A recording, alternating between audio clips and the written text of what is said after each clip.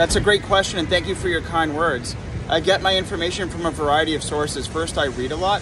Every morning I read CNBC, I read the Wall Street Journal and Bloomberg articles to see the top stories affecting the market each and every day.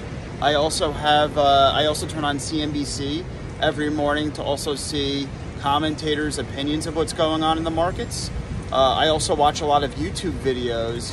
My algorithm in YouTube's really catered towards economics, the economy, financial markets, investing, and money. So I get a lot of information there. I listen to a lot of podcasts about business, markets, and investing, and daily business news stories. I read a lot of investing books, and I also use Twitter from time to time in terms of getting breaking news information up to date, because a lot of news articles cite experts that post their opinions on either Twitter and Threads as well. I like Threads in that regard too.